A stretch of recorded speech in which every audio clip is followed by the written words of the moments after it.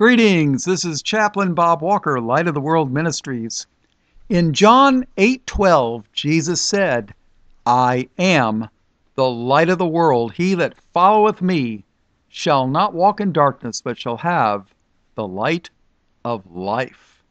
We're going to do the day of the Lord. Turn your King James Bibles to the book of Joel, chapter 1 and verse 1. This is going to be part number 8. Joel is an interesting book.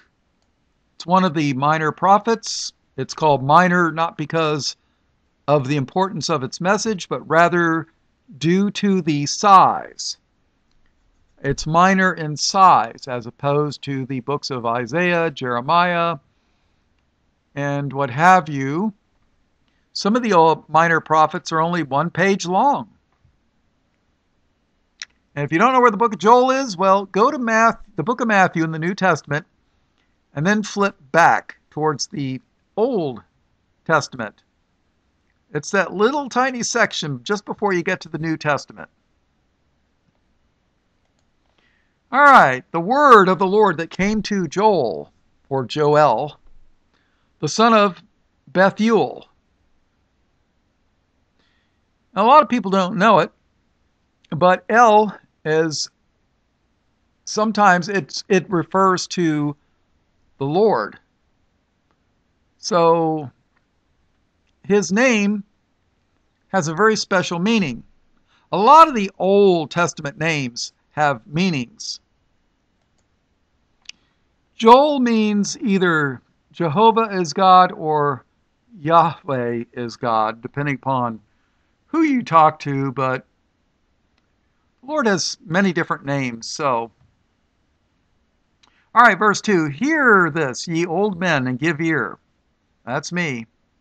All ye inhabitants of the land, hath this been in your days, or even in the days of your fathers? Tell ye your children of it, and let your children tell their children, and their children another generation. That which the palmerworm hath left, the locust eaten, hath the locust eaten. And that which the locust hath left, the cankerworm eaten. And that which the cankerworm hath left, hath the caterpiller eaten. You know, this reminds me of the plagues of Egypt. You know, they had the locusts come in, and I'm telling you, when the locusts come in, there's not much left. I mean, the trees are barren. So here you had palmerworms ate their fill, then the locusts came and ate their fill, and then what little was left, the cankerworms ate, and then what was left of that, the caterpillars eat. And you know what's left? Nothing. It says, awake, ye drunkards. Boy, that's America today, isn't it? Awake, ye drunkards, and weep, and howl, all ye drinkers of wine, because of the new wine, for it is cut off from your mouth. What is new wine? It's the grapes of this year's harvest. That's the new wine. And it says it is cut off from your mouth. In other words, it was devoured. The worms and the locusts ate it all. Verse 6, for a nation is come up upon my land, strong and without number, whose teeth are the teeth of a lion, and he hath the cheek teeth of a great lion. He hath laid my vine waste. Now, I did an entire Bible study on the fig tree and the vine. The fig tree, and it was not that long ago that I did this Bible study. So if you take a look, you'll find it. Go to the search bar on my channel and type in fig tree. There's a whole playlist on it, actually. But the fig tree is representative of the tribe of Judah, and the vine is Israel. Now, Judah is part of Israel, but not all of Israel is Judah. I mean, Israel was 12 tribes. Judah was only one tribe. Judah was the tribe of the kings. The Levites were the tribe of the priests. So King David was of the tribe of Judah. Jesus was of the tribe of Judah, the king, the lion of the tribe of Judah. Moses and Aaron and Samuel were of the tribe of Levi. They were the ones that served the Lord in doing the sacrifices. And you didn't want to mix the two up. If King David would have went into the Holy of Holies on the Day of Atonement and tried to offer a blood sacrifice, God would have killed him. As much as the Lord loved King David, because it was not allowed. Period. There's a difference. There was a division of powers. You had those that served the Lord in the temple, the reading of the law, and then you had the king who carried out the law. Okay? So here it is in verse 6. It says, "For a nation has come upon my land, strong without number, whose teeth are the teeth of a lion, and he hath cheek teeth of a great lion." Now, there's not many things that could stand up against a lion. Let's face it. And it says, this nation that came up upon my land, strong without number, he hath laid my vine waste. That's Israel. And barked my fig tree. He hath made it clean bare and cast it away. The branches thereof are made white. Well, branches are not supposed to be white. They're supposed to be brown. What does it mean when you bark a tree? Well, I'm no botanist, but I know this. If you remove all the bark is like on a tree is just like our skin. It protects what's underneath the bark. If you remove all the bark, then the insects can easily get to it, and it dries out and dies. So when you remove all the bark off a tree, it's dead. It'll die. It might live for a little while, but it ain't gonna live for long. So this nation that the Lord sent as a judgment from him, he hath laid my vine, Israel, waste, and barked my fig tree, Judah. He hath made it clean bare and cast it away. The branches thereof are made white. Lament like a virgin girded with a sackcloth for the husband of her youth. The meat offering and the drink offering is cut off from the house of the Lord. The temple sacrifices are no longer being done. The priests, the Lord's ministers, mourn. The field is wasted, the land mourneth, for the corn is wasted, the new wine is dried up, the oil languisheth. Be ye ashamed, O ye husbandmen. Howl, O ye vine dressers. For the wheat, for the barley, because the harvest of the field is perished. Keep that in mind. Keep that in mind. The harvest of the field is perished. Verse 12. The vine is dried up, and the fig tree languisheth. The pomegranate tree, the palm tree also, and the apple tree, even all the trees of the field are withered, because joy is withered away from the sons of men. Gird yourselves and lament, ye priests. Howl, ye ministers of the altar. Come, lie all night in sackcloth, ye ministers of God, for the meat offering and the drink offering is withholden from the house of your God. Sanctify ye a fast. You know what it means to fast? It means to not eat. And what you're doing, it was a spiritual thing. You were basically withholding something from your body to get closer to the Lord. And fasting has a health aspect too.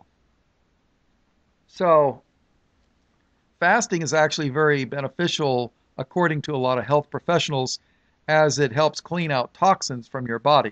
It's sort of like taking out the trash.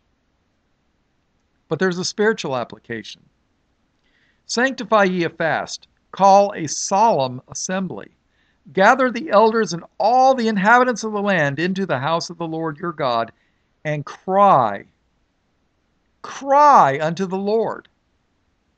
Why are you crying unto the Lord? Because destruction came. Judgment from a thrice holy God upon a land and a people of wickedness. Verse 15. Alas for the day of the Lord. That's what the name of this Bible studies are, day of the Lord. Alas for the day of the Lord is at hand, and as a destruction from the Almighty shall it come. Ooh, let's read that again.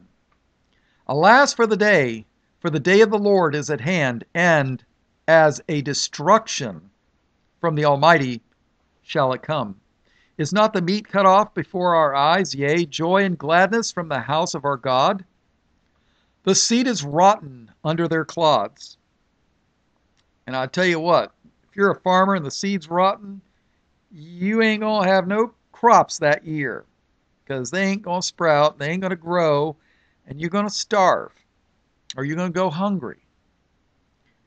The seed is rotten under their clods. The garners are laid desolate. The barns are broken down, for the corn is withered. How do the beasts groan? The herds of cattle are perplexed, because they have no pasture. Yea, the flocks of sheep are made desolate. In other words, they all died. O Lord, to thee will I cry, for the fire hath devoured the pastures of the wilderness, and the flame hath burned all the trees of the field. Well, guess what? This makes it sound like there's a bad drought. Because, let's face it, you don't have water, nothing grows, and when everything dries out and there's a fire, it burns everything. And if you don't believe it, ask California how those forest fires are going for them. They've had a severe drought. Verse 20, the beasts of the field cry also unto thee, for the rivers of waters are dried up, and the fire hath devoured the pastures of the wilderness. For the rivers of waters are dried up. Why? Because there's a drought. And the fire hath devoured the pastures of the wilderness. Oh boy. All right, back to verse 11. Be ye ashamed, O ye husbandmen, howl, O ye vine dressers, for the wheat and for the barley, because the harvest of the field is perished. Well, you know, sometimes there's a twofold application. The crops failed. We get it. There's nothing to eat. The wheat and the barley wouldn't grow. There's no rain, there's no water. But sometimes, well, you know, that's what Christ did with his parables. He would tell a story that was an earthly example, but had a heavenly application. And the harvest is one of those. Let's take a look. Well, let's take a look. Matthew chapter 9, verse 35. And Jesus went about all the cities and villages, teaching in their synagogues, and preaching the gospel of the kingdom. Jesus, did you know Jesus was preaching the gospel of the kingdom? And yet there's people that will tell you that you couldn't preach the gospel of the kingdom until after Jesus had been crucified, died, and resurrected. But here it is, it says that Jesus is preaching the gospel of the kingdom. That's interesting. and healing every sickness and every disease among the people. But when he saw the multitudes, he was moved with compassion on them, because they fainted and were scattered abroad as sheep having no shepherd. Then saith he unto his disciples, The harvest truly is plenteous, but the laborers are few. Pray ye therefore the Lord of the harvest, that he will send forth laborers into his harvest. Now, they're not talking about harvesting wheat or barley or rye. They're talking about preaching the gospel of the kingdom and the multitudes. That's the harvest. But they need laborers. He said, Pray ye therefore the Lord of the harvest, that he will send forth laborers into his harvest. Very important. Let's take a look at Matthew 13. Now, Matthew 13 is a very, very interesting chapter. And we're going to take a look. I did an entire Bible study on this, but we're just going to go through it real quick. Let's see. Yeah, let's read the whole chapter. Yeah, it's only been a little while. So Matthew chapter 13, verse 1. The same day went Jesus out of the house and sat by the seaside. And great multitudes were gathered together unto him. There's those multitudes again. So that he went into a ship and sat, and the whole multitude stood on the shore. Isn't that interesting? Jesus is preaching unto a huge multitude, and he had to get into a ship because there was no room on the seashore for him. And he spake many things unto them in parables, saying, Behold, a sower went forth to sow. Okay, what's a sower? It's a farmer. He's passing out seeds. And when he sowed, some seeds fell by the wayside, and the fowls came and devoured them up. Some fell upon stony places, where they had not much earth, and forthwith they sprung up, because they had no deepness of earth. And when the sun was up, they were scorched, and because they had no root, they withered away. And some fell among thorns, and the thorns sprung up and choked them. But others fell into good ground and brought forth fruit, some an 100-fold, some 60-fold, some 30-fold. Who hath ears to hear, let him hear. Now here's something interesting. Verse 10 and 11. And the disciples came and said unto him, Why speakest thou unto them in parables? In other words, why do you preach in these veiled stories? What are you, why are you doing this? Why speakest thou unto them in parables? Now this is Jesus getting ready to talk, right? He answered and said unto them, Because it is given unto you to know the mysteries of the kingdom of heaven. But to them it is not given. What? Is Jesus hiding the mysteries of the kingdom of heaven from the multitude? That's what I get out of it. Because it is given unto you to know the mysteries of the kingdom of heaven, but to them it is not given. For whosoever hath, to him shall be given, and he shall have more abundance. But whosoever hath not, from him shall be taken away even that he hath. Therefore speak I to them in parables, because they seeing see not. What does that mean? It means they got eyes to see, but they don't understand what they're seeing. Because they seeing see not, and hearing they hear not, neither do they understand. And in them is fulfilled the prophecy of Esaias, which saith,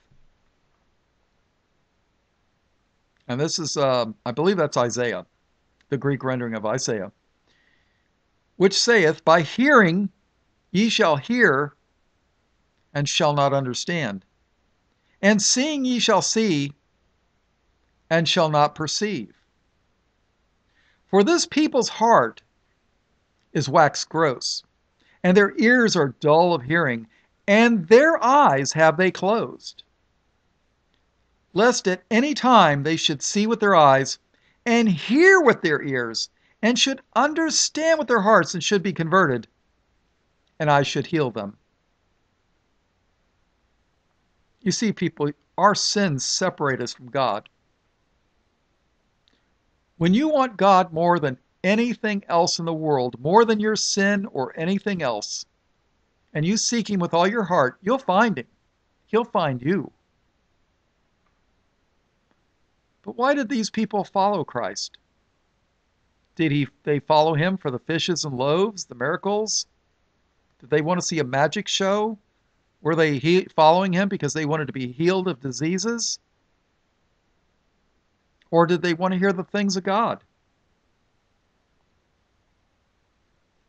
For this people's heart is waxed gross, and their ears are dull of hearing, and their eyes they have closed, lest at any time they should see with their eyes, and hear with their ears, and should understand with their heart, and should be converted, and I should heal them. But blessed are your eyes, Jesus speaking to the disciples. But blessed are your eyes, for they see, and your ears, for they hear. For verily I say unto you, that many prophets and righteous men have desired to see those things which ye see, and have not seen them, and to hear those things which ye hear, and have not heard them. Hear ye therefore the parable of the sower. When anyone heareth the word of the kingdom, and understandeth it not, then cometh the wicked one, and catcheth away that which was sown in his heart. This is he which received seed by the wayside. But he that received the seed into stony places, the same is he that heareth the word, and anon with joy receiveth it, yet hath he not root in himself, but dureth for a while. For when tribulation or persecution ariseth because of the word, by and by he is offended. And you know, people, I'm telling you what, this is going to be fulfilled when all the pre-trib rapture church goers finally understand that they're going to have to probably suffer and die for their faith in Christ, or deny Him. And Jesus said, if you deny me before men, that I will deny you before the Father and His angels. Now, I might be paraphrasing that, but that's it in a nutshell. If you deny Christ to save your life, what can I tell you? You've been warned. Yet hath he not root in himself, but dureth for a while. For when tribulation or persecution ariseth because of the word, by and by he is offended. Oh yeah, you think all these people on TBN, send God a donation, blessed Jesus, send us a donation, God will bless you tenfold. You think those people send money to these TBN preachers with their Learjets because they love God? No. They want a blessing. They're greedy. They're selfish.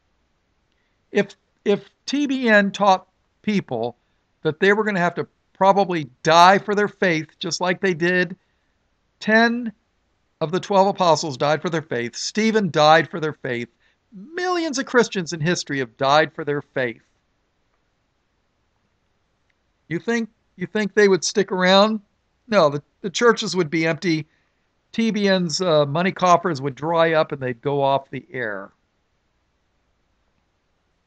For when tribulation or persecution ariseth because of the word, by and by he is offended. He also that receiveth seed among the thorns is he that heareth the word, and the care of this world and the deceitfulness of riches choke the word, and he becometh unfruitful. But he that receiveth seed into the good ground is he that heareth the word, and understandeth it, which also beareth fruit, and bringeth forth some an hundredfold, some 60, some 30. You see, we're supposed to bear fruit. If you don't believe me, read James chapter 2. Fruit is proof of our faith. We're not saved by our works or our fruit. That's not what saves us. But when you are saved, you will bear fruit. That's just the way it is. All right, let's keep going. Verse 24. Now, I did an entire Bible study on this parable, the wheat and the tares. And if you want to go into more detail, we can do it. You can go listen to it. I think it's an hour long. I'm not sure. Another parable put he forth unto them, saying, The kingdom of heaven is likened unto a man which sowed good seed in his field. But while men slept, his enemy came and sowed tares, or weeds, and sowed tares among the wheat, and went his way. But when the blade was sprung up and brought forth fruit, then appeared the tares also. So the servants of the householder came and said unto him, Sir, didst not thou sow good seed in thy field? From whence then hath it tares? He said unto them, An enemy hath done this. The servants said unto him, Wilt thou then that we go and gather them up? But he said, Nay, lest while ye gather up the tares, ye root up also the wheat with them. Let both grow together until the harvest. Until the harvest. And in the time of harvest I will say to the reapers, Gather ye together first the tares, and bind them into bundles to burn them. But gather the wheat into my barn. Now this is a very important order. Gather ye together first the tares, the weeds. First the tares get bundled. They get binded into bundles to be burned first. But gather the wheat into my barn. How's the world going to be destroyed? Fire. All right, let's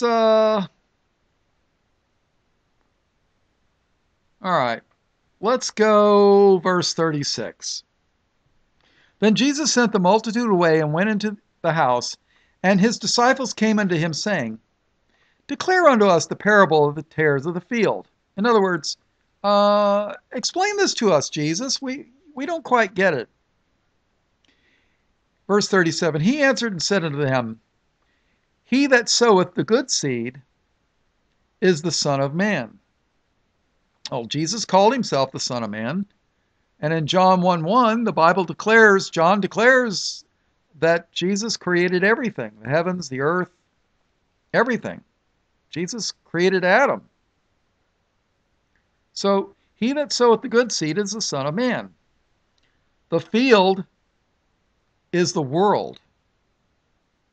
The good seed are the children of the kingdom, but the tares are the children of the wicked one. The enemy that sowed them is the devil. You want a spiritual application of that? May I suggest you go to my homepage, look up the playlists, and take a look at the Angels That Sinned playlist. 15 hours or so of explaining this, what happened in Genesis 6. But the tares are the children of the wicked one. The enemy that sowed them is the devil. The harvest is the end of the world. And the reapers are the angels.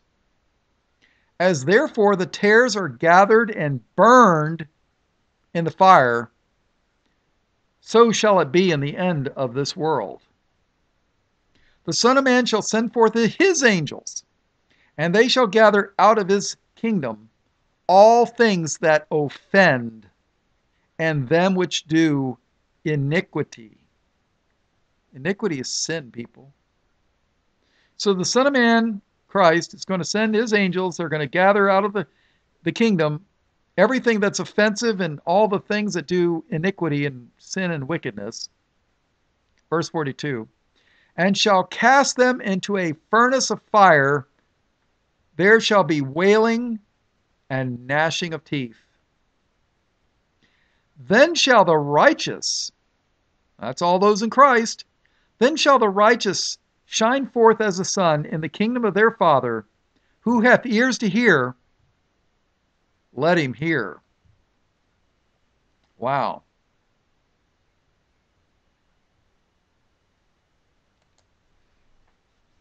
All right, turn to the book of Revelation, chapter 14 and verse 14. And I looked, and behold, a white cloud. And upon the cloud one sat like unto the Son of Man, having on his head a golden crown, and in his hand a sharp sickle. Well, what do they use a sickle for? Wheat harvest. That's what they use a sickle for. If you don't know what a sickle is, look it up. Perhaps you've heard of the Grim Reaper, the modern, the guy, the skeleton dressed in black, and he's got and that's a sickle in his hand, or whatever, arms, whatever. And I looked, and behold, a white cloud, and upon the cloud one sat like unto the Son of Man, having on his head a golden crown, and in his hand a sharp sickle. And another angel came out of the temple, crying with a loud voice to him that sat on the cloud, Thrust in thy sickle, and reap, for the time is come for thee to reap, for the harvest of the earth is ripe. For the harvest of the earth is ripe. And he that sat on the cloud thrust in his sickle on the earth, and the earth was reaped. And another angel came out of the temple which is in heaven, he also having a sharp sickle. And another angel came out from the altar, which had power over fire, and